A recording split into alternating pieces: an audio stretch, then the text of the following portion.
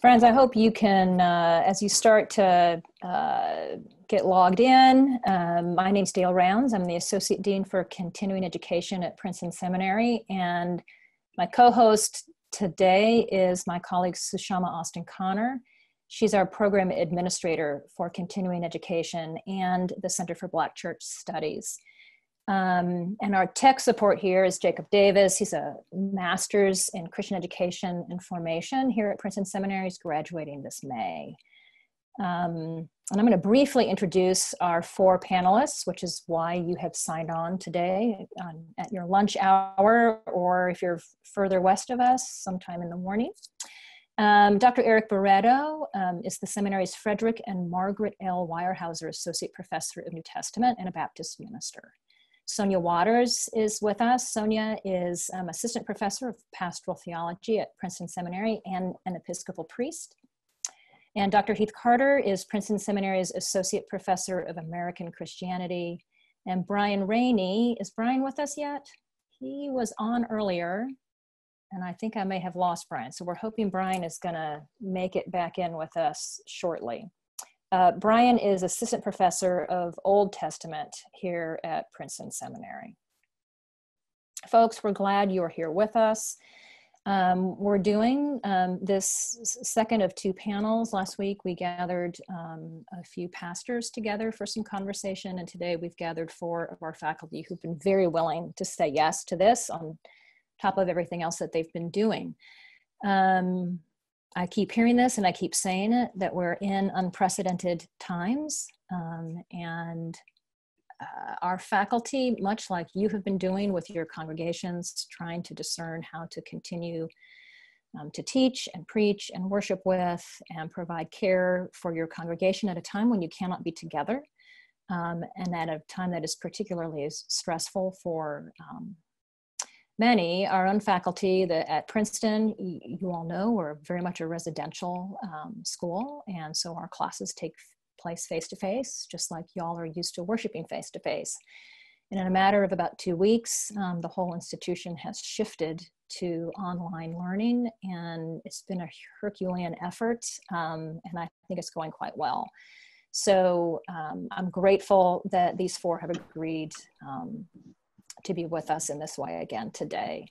And there's Brian. Hey, Brian. Hi. So I'm going to just start and ask each of our panelists, if you would just, I'll start maybe with Sonia. Sonia, if you would just, how are you doing at this point? How are things going for you?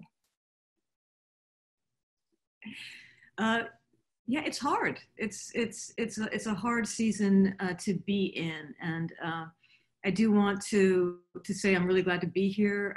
I'm in a parish right now, working as well, and so I just want everybody to know that it's just amazing the work that you do. You are so important. You are so important, and doing things like this is actually helps, right? An ability to give back, an ability to connect. We all need that right now, and so. I'm really glad to be here. I am surviving, as we all are, as best we can. And it's really a time to think, for me, about, and I'll talk about this later, about surrender to God, about my own faith life, and how I'm going to get through one day at a time, trusting in God and doing the best I can. And I think we're all in that boat together. So I'm delighted to be here today. Thanks, Sonia. Eric, how about you? How are you doing?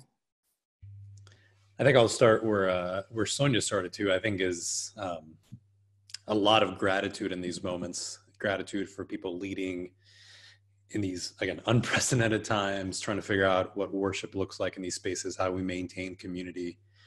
So a lot of gratitude in those moments. At the same time, I also have been feeling that it's a day-to-day operation about how well I'm doing. I follow The Rock on Instagram, and The Rock said that he's like 50-50. Some days are great and some days he feels deflated. And if The Rock feels that way, then I think it's okay for the rest of us too, to kind of be this 50-50 space. So, day by day, I think one of the things I've been learning about faith in this moment, and I've taught my students, but now I'm experiencing it in a different way, is that part of what faith does in community is to hold each other. So in moments when you can't quite hold faith in that same way you did before, that others can hold that for you. And then we get to do that for others as well. And I'm feeling that in a very particular way, the way that we have to lean into one another just to make it through these weird days. But grateful that you all are here.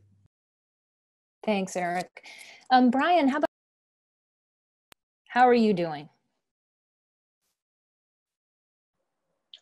I'm doing okay, and the transition to online teaching, I'm a little out of my element. I'd say that most of us are used to in-person teaching, and it's taking some getting used to. At the same time, I want to just go back to something that Eric said about gratitude and the fact that, you know, we are able to transition, and I would say relatively smoothly. It's what we have to get used to is the change, but I think that there's been a lot of good leadership at PTS in particular. I like the fact that PTS, for example, you know, called this pretty early and saw where this was going pretty early and wasn't behind and playing catch up like a lot of other places have been doing. So that was some wisdom that I'm also very grateful for in all of this. And the fact that we are still teaching and that we have and that we do, and there are a lot of people who are insecure about work and those kinds of things. And so that I'm really thinking about that as well as we deal with this. Thanks, Brian. How about you, Heath?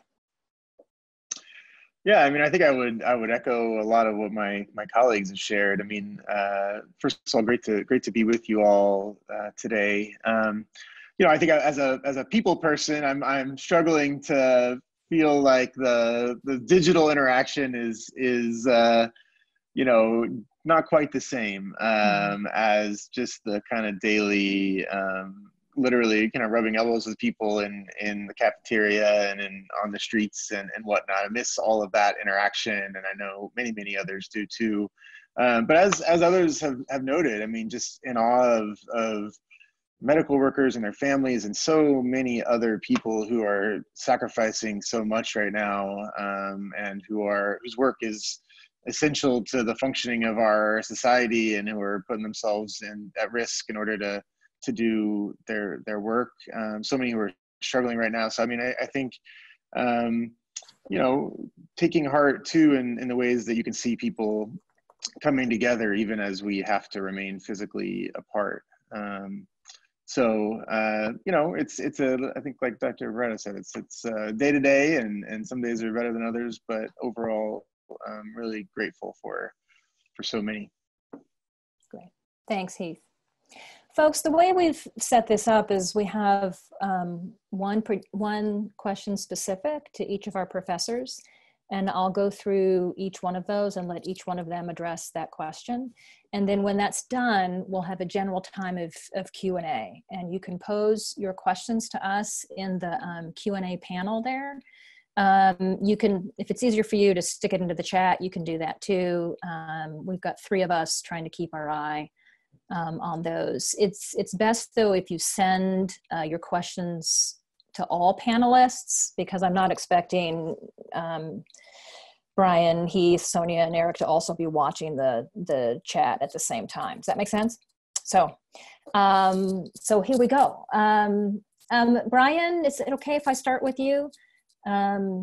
And I'm wondering, you mentioned your gratitude for what is strong leadership so far at this time. And so question we have for you as an Old Testament scholar is what stories or characters or models of leadership in the Old Testament might pastors today draw from in leading communities of faith in these kind of uncertain times? Thank you. One of the things I've been thinking about over the last few weeks is Joshua 1. I'm just going to put it out there. Joshua is a very difficult book theologically. It has genocide in it, just to put it frankly. So we're going to have to deal with that and put that aside for a moment. But I think, the thing about interpretation is that we interpret a text for our own time and for our own context. And so I'm going to just bracket that and put it aside for a moment, and we'll deal with that another time. And think about the first chapter of Joshua, because this verse, Joshua 1:9, has been going around on memes and on the internet about, it's very famous, where God commands Joshua to be strong and courageous. It's don't fear, don't be afraid, for the Lord your God is with you. And I'm not a fan of fear not Bible passages, simply because I'm aware that so many Christians struggle with anxiety and fear and those kinds, and PTSD, and issues that aren't just going to go away by reciting biblical passages about being strong and not being afraid. I mean, people are going to be afraid, and there's actually, and I hate to be realistic about it, but there's a lot to be afraid of, I think, with this thing. So I think it's not fair to just throw Bible verses like this at people, say, be strong, be courageous. There are people who are quite worried right now. What I noticed about that passage, though, is that there are two kinds of elements of Joshua's courage in that passage. The first is, if you go a couple verses earlier, I think it's 1:7, Joshua is told to be strong and courageous according to the Torah, and according to the entirety of the Torah. And then if you go down to the end of the chapter, the community is actually helping Joshua in being courageous. So it's like the community claims, at least, we find out later they're kind of fickle, but the community claims at least to have his back insofar as he is being bold and courageous. I want to talk about the Torah aspect for a minute. The Torah, in that particular text, Joshua is a Deuteronomistic text, so it means follow the law perfectly. But I think as Christians, we can understand Torah in the way that, Jesus said, love your neighbor as yourself as the entire law. Or, Jesus would say that the Good Samaritan, his behavior is the entire law.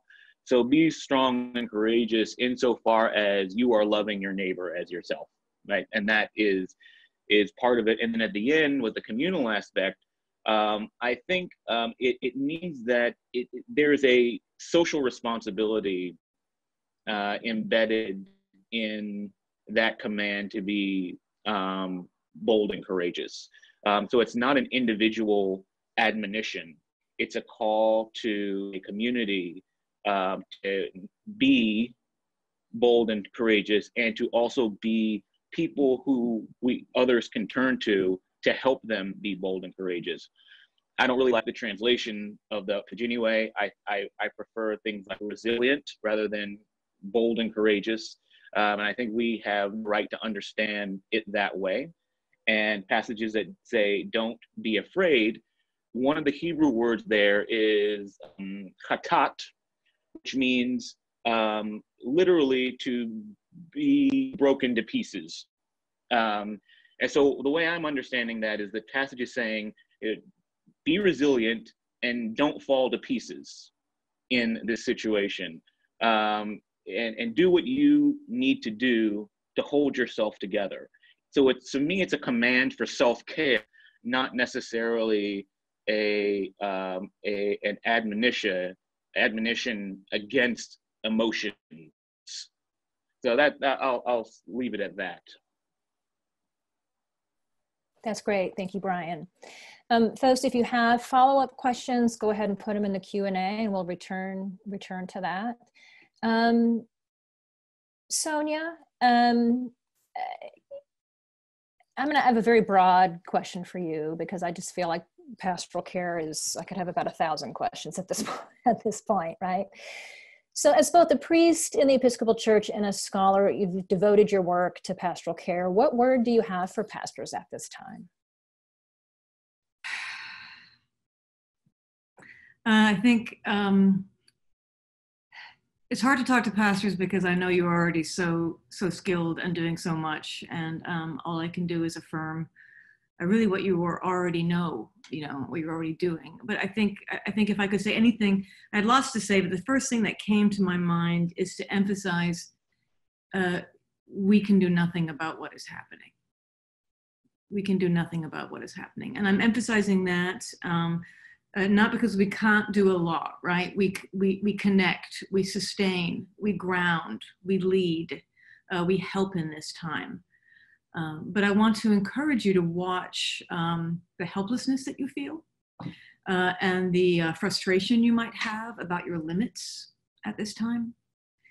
Clergy burnout comes not from how much you work, but how emotionally you do your work, right?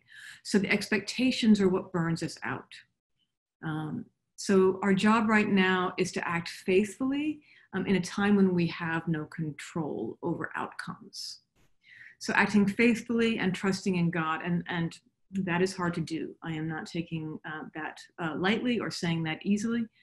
When people are in crisis, we try to regain control and assert agency. That's part of crisis. And this is good until you can't really hold everything together.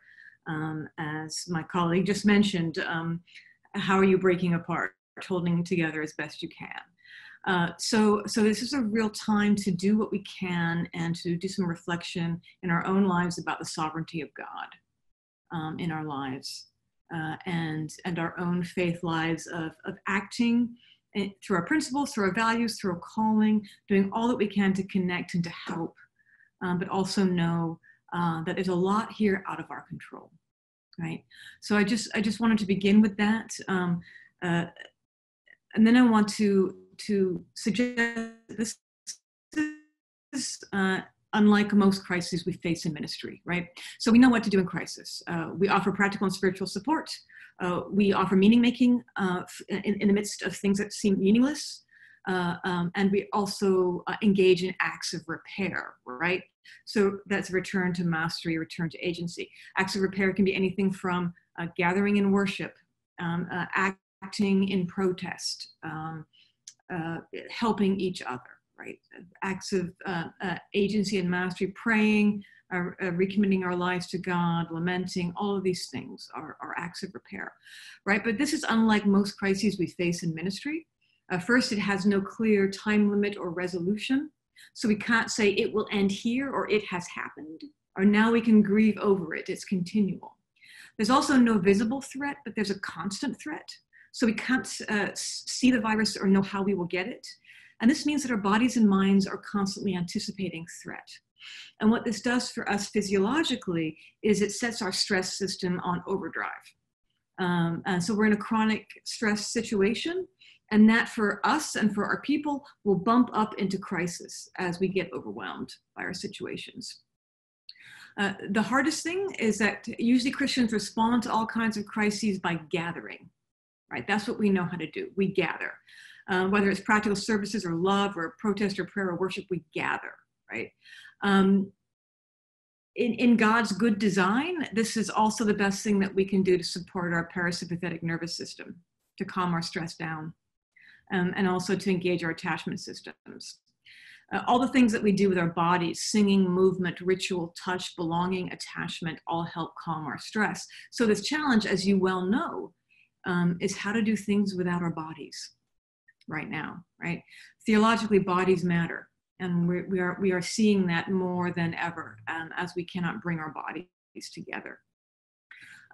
But this means the work that you do is vital, whether you're doing Zoom calls or you're presenting your body out there in videos that you're sending to your people. If you're calling and you're being as verbally present as possible, affirmations, grounding, telling people how important they are, how they're thought about, how they're loved, all of these gestures that seem sort of helpless and not enough to us are actually vital. They're vital. So your work right now is so important, right? To keep making the connections you're making, as many types as possible, to offer emotional grounding in anxiety, right? So what we need to do very basically as our stress goes up, adrenaline, epinephrine, cortisol rise in our systems. This cuts off or dampens the work of our prefrontal cortex. And what that means is we are not able to think in complicated ways, in goal-directed ways, we're not able to sequence our thinking as well as we used to. And this means that as people keep on getting flooded, they're going to get overwhelmed, right? So we can do a lot of good in coaching people to stay in the present, that day-by-day stuff that already my colleagues were talking about, to get out of the spin, organize goals, prioritize goals, know that God is with you. Think about just the next right thing to do, not 5 days, not the future, right? So helping to ground people on their anxiety is something that we can offer in our pastoral care. Keep actively reminding people of their identity, their belonging. You are ours. You belong to us. We are together in this. We all love you. We're thinking about you. All the things you're already doing, the prayer chains, the phone trees, the videos, they all help with this process of connecting people to identity and belonging. Also, your role as spiritual guide. Now is not the time for complex thinking, right? It's time for humble, down to earth, admitting our limits, reminding people of the beliefs that already resonate with them. So in your community, in your particular church, there are things that you say all the time. Every church has different ones. Whether it's all will be well, and I know it's shallow, but they've heard it 1,000 times, let's say in your church, or they've heard you, they've come to Eucharist 1,000 times, or they've sung that one hymn 1,000 times, right? Bringing people back to what they already know, to the touchstones, are more important right now, the things that already resonate deeply with them, the scriptures they're familiar with, simple information clearly and often given, and grace for emotional reactivity. And people are going to get emotionally reactive. It's okay. It's not them. It's their limbic systems, and that's all right, right? So to be able to tell people, it's not because you lack faith. It's not because you lack willpower. It's not because you're going crazy. You've got a lot of adrenaline running in your system, and that is a part of your stress system, a part of the chronic stress you're under. So let's think about how you can exercise, meditate, pray, how you can reach out to another person, how you can donate to a food bank right now, how you can do something to gain some mastery. So all of these little things that you're already doing are profoundly important for your people. I think I could keep on talking. So we can gather again and talk, but but maybe I should stop there and come back later for some more stuff. But what you're doing already is great. Keep those connections going. It may feel like you're talking into nothing. You are not. The more you connect, the better right now. Right. Thank you, Sonia. That's great. Heath, this has come up in some other conversations I've had with some pastors. Just wondering, what are there any particular episodes in the church's history, where it has faced challenges like this? Any historical insight that might be illuminating for pastors right now? Yeah. Well, I mean, I think one of the things in times of crisis and also just on an everyday basis that I find can be consoling about church history is this fact that there's some comfort in precedents that what we are experiencing today, in some ways it's historic, it's maybe unprecedented for us, but that the church and humans have faced challenges like this one in the past. And I think there's actually some comfort just in that fact. I think, it's hard to narrow down in some ways to a particular moment that that captures all, or that would kind of get at all the complexities of what we're facing now. So I thought I'd offer a couple of different thoughts. I mean, one is that, I mean, certainly in every major national, international crisis, from wars to pandemics, you can find all sorts of evidence in history and church history of churches engaged in humanitarian work and beyond, you know, even just meeting the material needs of people, also lifting up the promises of a God who is with us in times of struggle. That was certainly true here in the US during the 1830s cholera epidemic, during the Civil War, during the 1918 flu pandemic, during the First and Second World Wars. So many examples of kind of ordinary heroism in terms of both meeting people's material and spiritual needs. I think one of the things that struck me as I was kind of reflecting on this question is I think we know that crises like this don't hit everyone the same, and they can exacerbate inequality. They can exacerbate and further marginalize those who already face struggles in our midst. And I think at their best, the churches have been attuned to the ways that crises like the one we're facing right now can make some people's lives exceptionally even more difficult.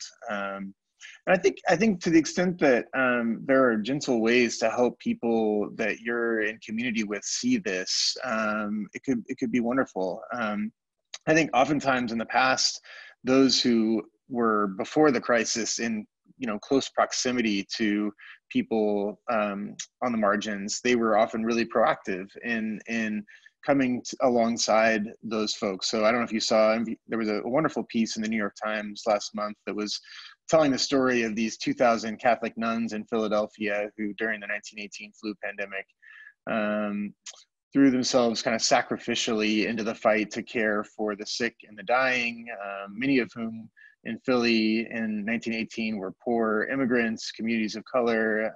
Remarkable to read and to be encouraged by that kind of witness. One thing that, another sort of example of this, churches kind of being especially attuned to the different ways that crisis can hit different communities, that comes to mind for me is the stories around Japanese internment during World War II. The Quakers were really out in front speaking about the problems of internment, but a lot of mainline Protestants actually ended up joining them in criticizing that policy, were really engaged in demanding care for the material and spiritual needs of those in the internment camps and arguing for their rights both during and after the war.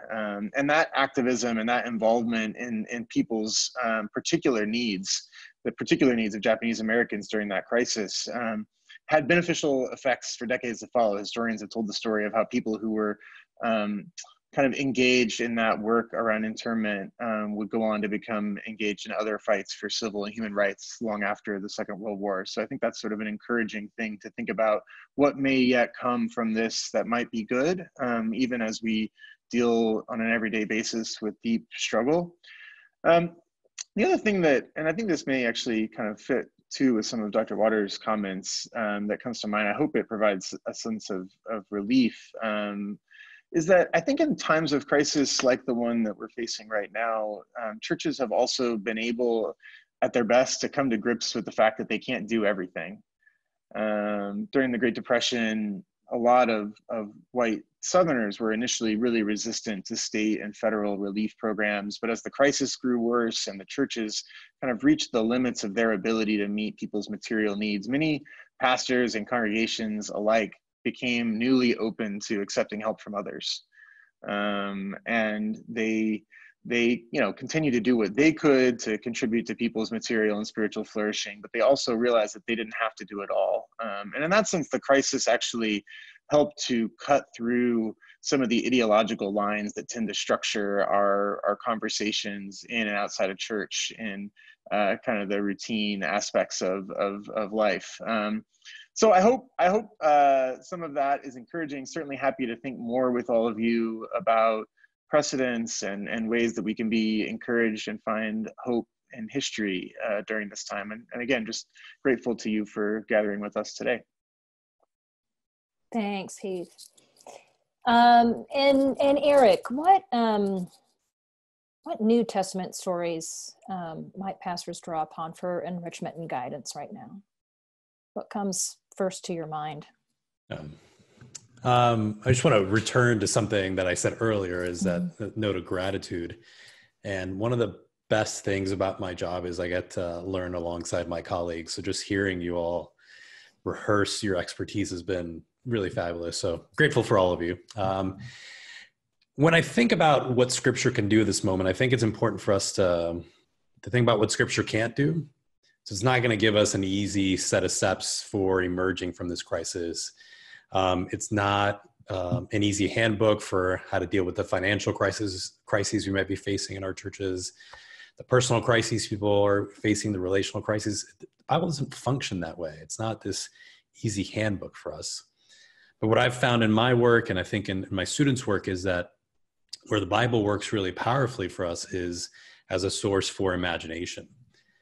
And going back to some of what Dr. Waters is saying, I feel the limitations of my imagination in this moment. I think the worry, the anxiety, the rush every time you see breaking news, that I think is interfering with our abilities to think imaginatively. I think we're seeing a lot of loss. I think we're seeing a lot of pain. We're seeing a lot of death.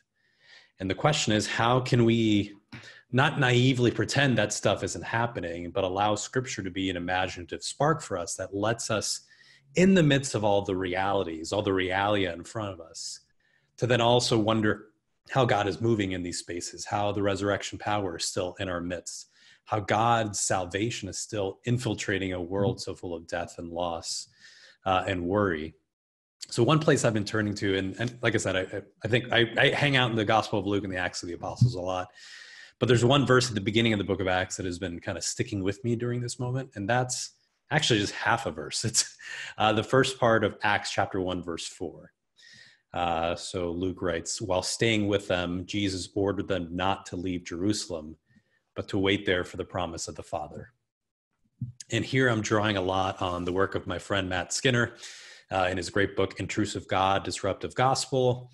And what he helped me see about this text is that before the calls of the ends of the earth, and before the fireworks of Pentecost, before the prison breaks, and before everything else that happens in the book of Acts, before all the doing, before all the acting, before all the miracles that are performed, before all that, Jesus calls the disciples to do something that when Jesus calls me to do feels really impossible, and that's to wait.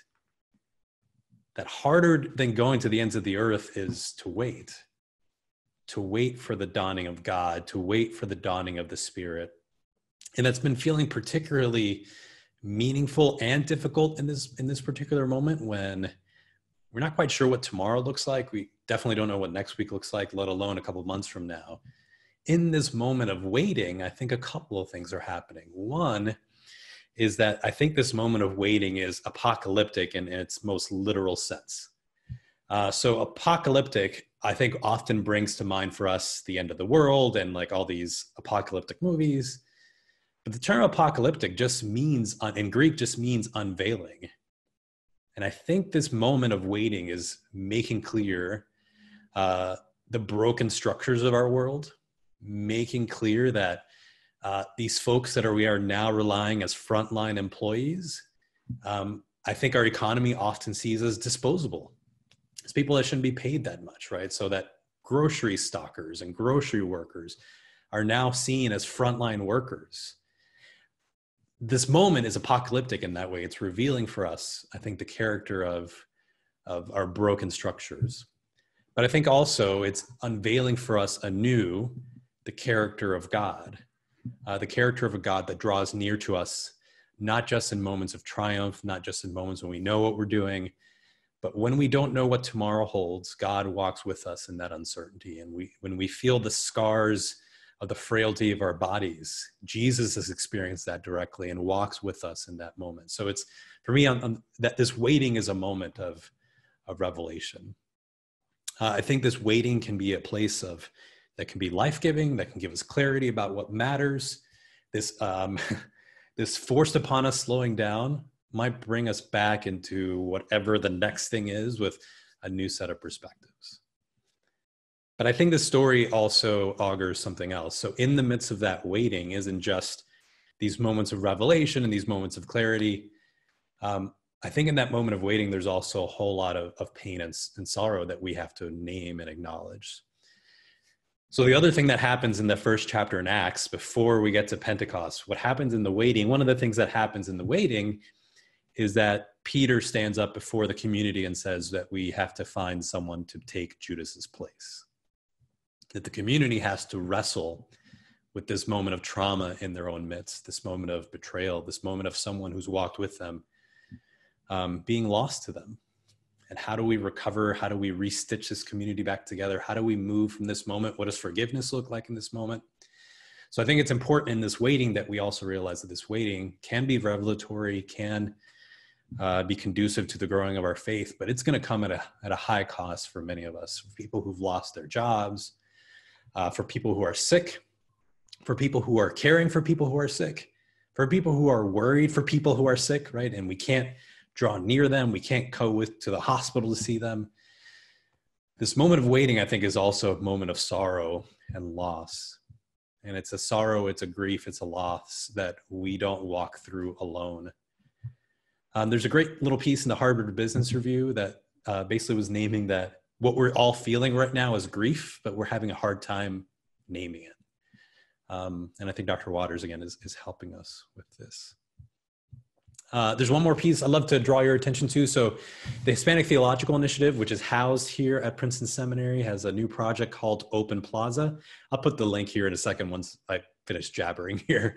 But there's a piece called Comida de los Pobres. And it's about precisely this apocalyptic moment that we're in and what it's revealing about the structures of the world. So I'll put that link up in the chat here in a second. It's a really hard time, I think. It can be a really clarifying time. And I think the work that you all are doing and the leading that you're doing and the self-care that you're doing for yourself, this is how we care for ourselves. This is how we care for our communities. And I think right now we're in this moment of waiting. And I think this text might just open up our imaginations about the dimensions of that waiting, what it means for us and what it means for the communities that we serve. Thanks, Eric. Sushama, you're helping watch the Q&A stream for me. And are there some questions that we should start with? And folks, if you have more questions, please put them there. You're also welcome to just click the raise your hand button, and then I can unmute you, and you're welcome to just ask your question and not have to actually chat it or text it. So, all right. Awesome. So why don't I just start from the top? I see someone's raised their hand, so I'll ask one question that was posed to Sonia, and then Dale, maybe we could take Lori's question and then keep going. So again, my name is Sushama. I work in continuing education with Dale and all these fine folks at Princeton Seminary, and I'm happy to be here. So Sonia, this question is posed for you from Lisa. Lisa is wondering about planning now or in Eastertide when maybe there's a deep breath coming for pastors. She's wondering about planning for the post-trauma experience when we do come back together. What you think about that? Yes. Yet. I think we're going to need to do that. It's going to be interesting how it takes shape, right? We're going to have to wait and see, and it's going to change by community, right? So if there are communities where there's a lot of financial crisis and loss socially and socioeconomically, that's going to look different from places where people have been relatively stable financially and socially, but maybe have lost loved ones or have been sick themselves. So it's going to look different depending on the communities that we have. What's going to be important is of course to not ignore that a big thing happened. If there is a particular discrete ending to this big thing, but to gather and to have opportunity for people to talk about what's been going on with them, to make some, to find out in your particular congregation where you might be thin in your theological reflection on certain issues, like mortality, fragility, death, God's providence. So each community obviously is strong on some theological claims and weaker on others. So where you need to build up the education, how you need to give people opportunity to share their stories with each other. But also, as Dr. Carter suggested, well, what now? What does this mean about how we are all? We often think our theology is what we know in our heads. Theology is implicit to our practices, right? And so this is disrupting our practices. So it's an opportunity for when we can come together to not just deal with emotional trauma, but remember, dealing with trauma is not just talking about it. It's regaining mastery and meaning, right?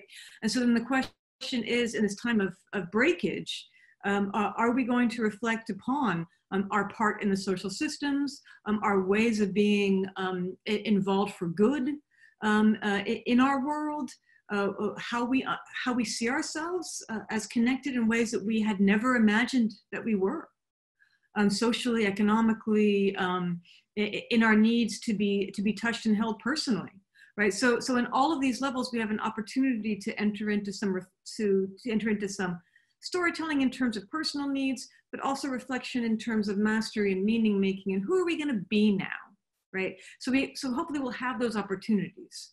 If that's a very basic answer to your question. Thanks, Sonia. Laurie, I'm gonna one piece about that. Hop in. And I was wondering if Dr. Waters might say, not to put you on the spot, but I think I have been dreaming of the day when we're all in church one day, and imagined, I think for a long time I was holding on to the hope, like there'd be one day and boom, we'd all be back. But now, right, it seems clear that it might be more of a trickle, that it might involve some waiting. So how do we start thinking about not a moment when things change, but this gradual, do you know what I mean? I don't know how to think about that. Absolutely. No, you're right. I mean, and this is a challenge for leaders because as Eric mentioned, we are all going to be grieving in this process too, right? So this is going to be a challenge for us, but as we figure out, as we get kind of a feeling for how the situation might be unfolding, and then as leaders, we think about how we can help people in how that's going to unfold, right? So people will be anxious to connect. Maybe medically fragile people won't be able to connect. Maybe people who have lost their jobs are going to have a lot bigger problems, right?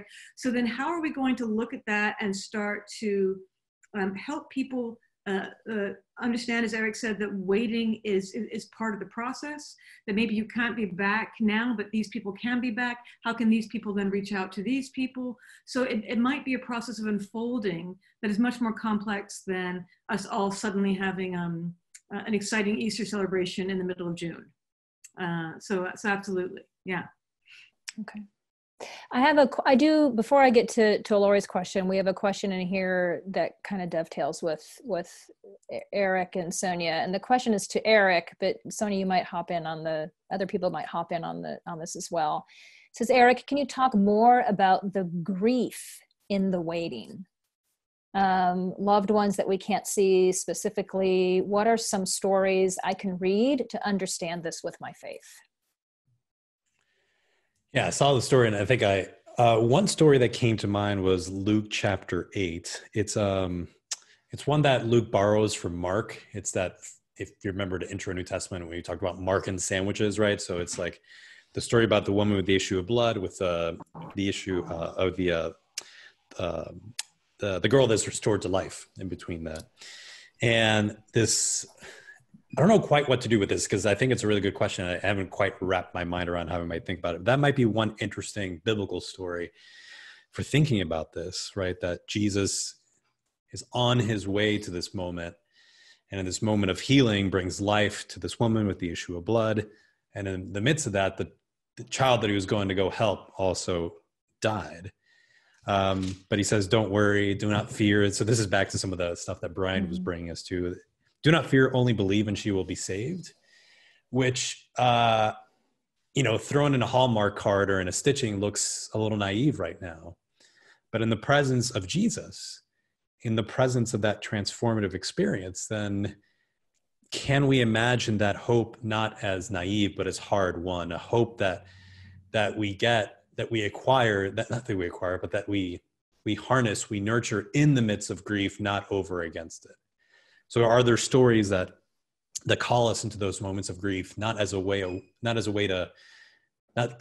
way that takes us away from hope, but a grief that informs and shapes and gives root and strength to our hope? Great, thanks. Okay, Lori, I'm going to let you talk and ask your question. Are you there? Lori? Yep, I'm there here. Can you hear hop me? In quickly. Yep. Okay. Hi, Dr. Barreto. Hi, Jacob. I just wanted to first say that I think you guys are really stellar, and I very much appreciate you being here, and I just want you all to know that. The other piece is that I've been studying eschatology for a long time, and I think Dr. Barreto and Jacob both know I had a near-death experience, and it significantly altered my life. And I lived right next to where Jonathan Edwards had his Great Awakening in Bolton, Connecticut. So I have a very different view than most people, and I believe that Luke chapter 21:11, I believe we're here. I think that in 8 years, we are at the 2,000-year anniversary of the murder of Jesus. So I think we're here, and that's my opinion, and everybody has their own. But in amongst that fear, to me, is great joy, because I know that means Jesus is coming. And that's a beautiful thing. So I just wanted, from your perspective, all of you come from a whole different realm than I do, what your thoughts are.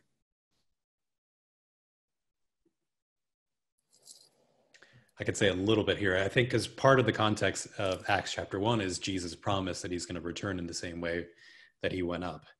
One of the tricky things, of course, is I think in a lot of American Christianity, that kind of apocalyptic hope that informed Jesus and Paul and informed the early church has been transformed into too often a way to kind of fantasize what the end might look like, to figure out the order in which things are going to happen and who's going to win and who's going to lose.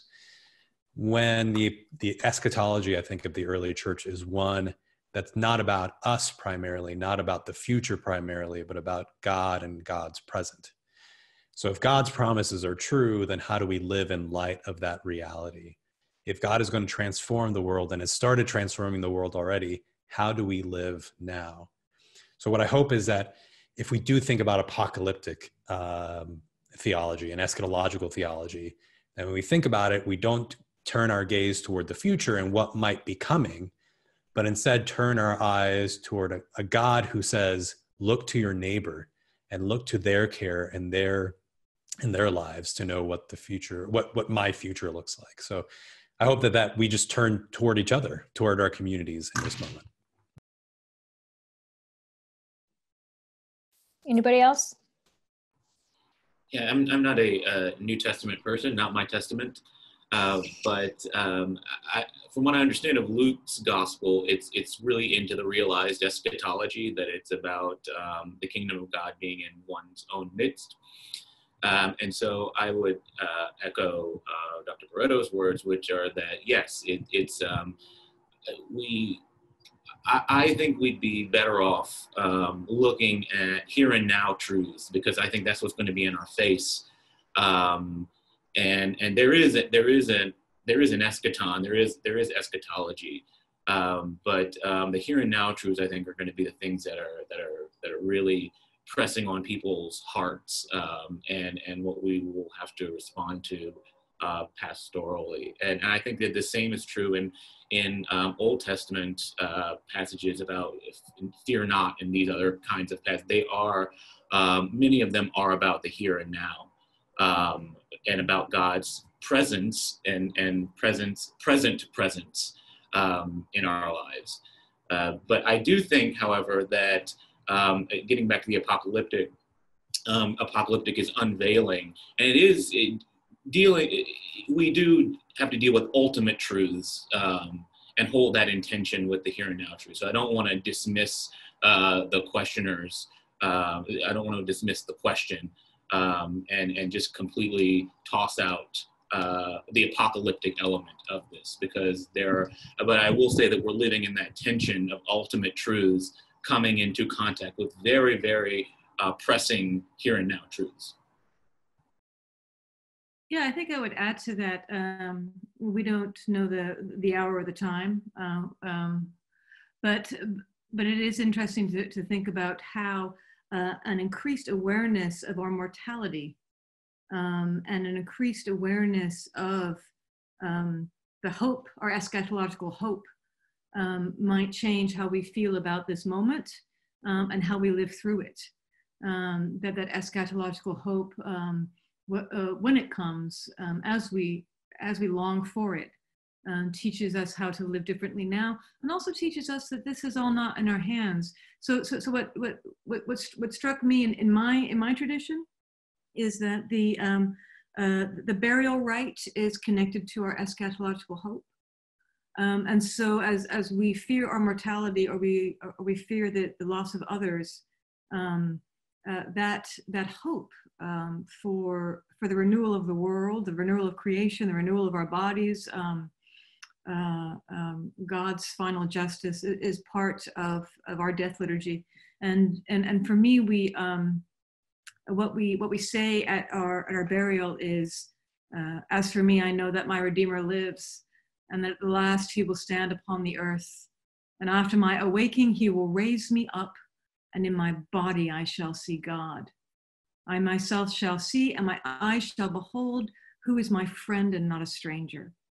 Right, and so that's the hope we carry with us as we take all kinds of perceived risks with our own lives at this point, as we fear the lives of our friends and loved ones, and all those who touch us. So I just wanted to. That's what I thought of at that eschatological concern. So. Thank you. Margot Walter is saying that she just attended by Zoom a congregant's funeral in which no one but workers were present. What can pastors add to the traditional funeral rite that offers assurance and hope when we are disembodied from one another? I think this is something that more and more we're going to be trying to figure out how to do this. Does anybody have any thoughts on that?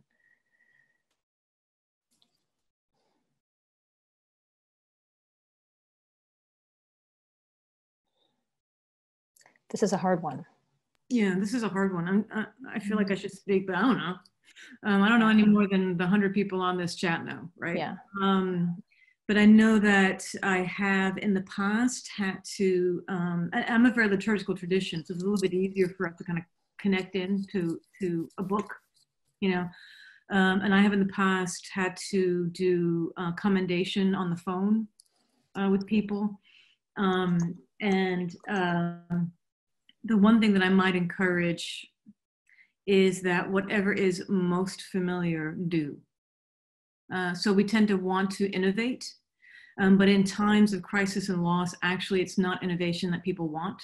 They want the old words, as much of the tradition as possible, whatever your tradition is, and everybody has a tradition of the way a liturgy flows.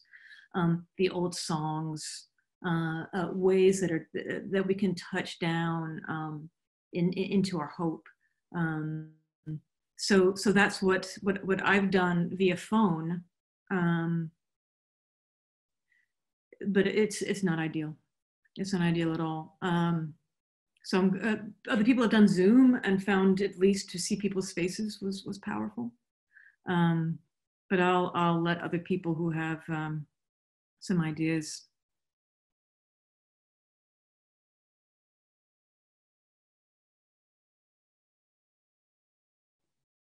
I think, I don't have answers. I have just more questions. I think people are wondering or reflecting a lot on what it means to be community and what does it mean to be human, and the importance of embodiment. I mean, I'm rambling, I'm sorry, but I know that our own chapel office is trying to sustain our daily rhythm of chapel.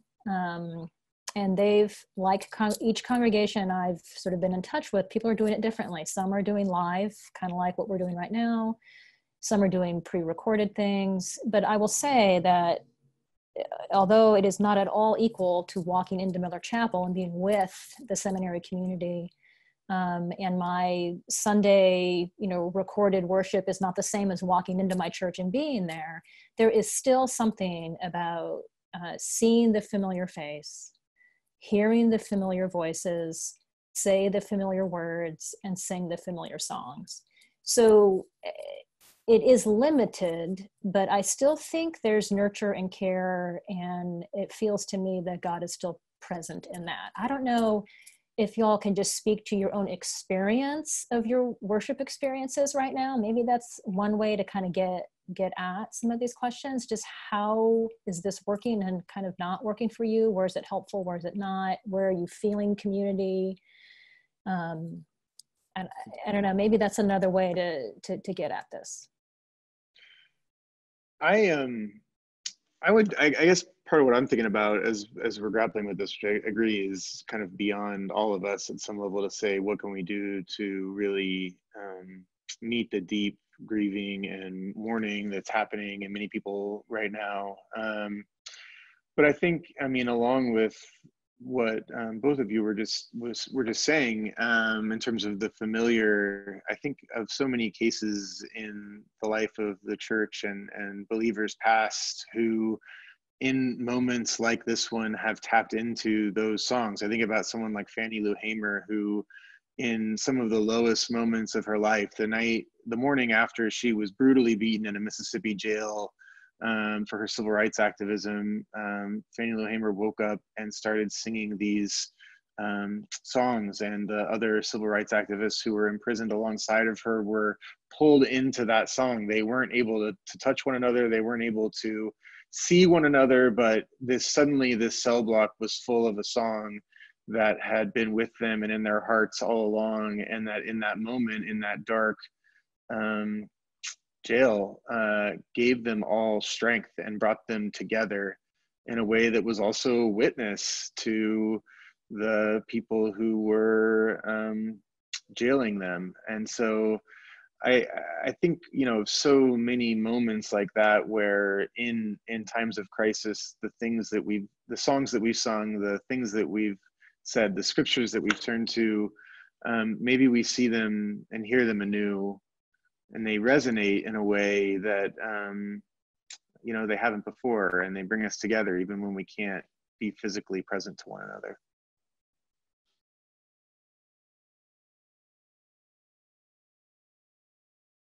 Oh, so that made me think about how at the PTSM had this great idea that I think would also be useful for funeral rites and also for anything in any kind of church, and that's the rolling pictures of the peace.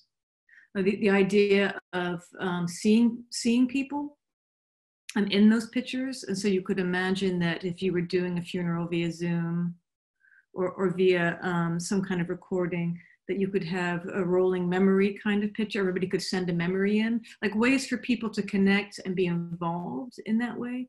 To send a memory, for kids to draw things and take pictures of them and send them, so that they could all be shown in the middle of the service to connect people in some way. So along with music, also images might be good.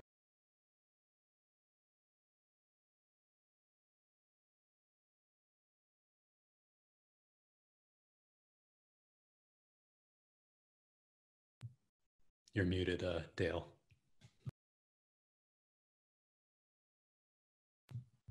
I needed to unmute. Thank you. Does anybody have anything else to say before we go? All right, I will send us out with the last verses of a morning psalm for today, which is Psalm 27. I'll read the concluding verses as our closing prayer together.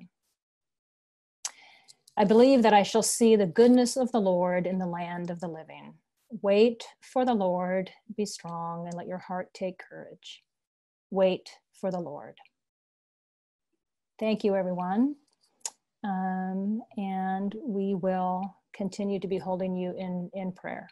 Thank you very much. Bye-bye. Thank you all. You.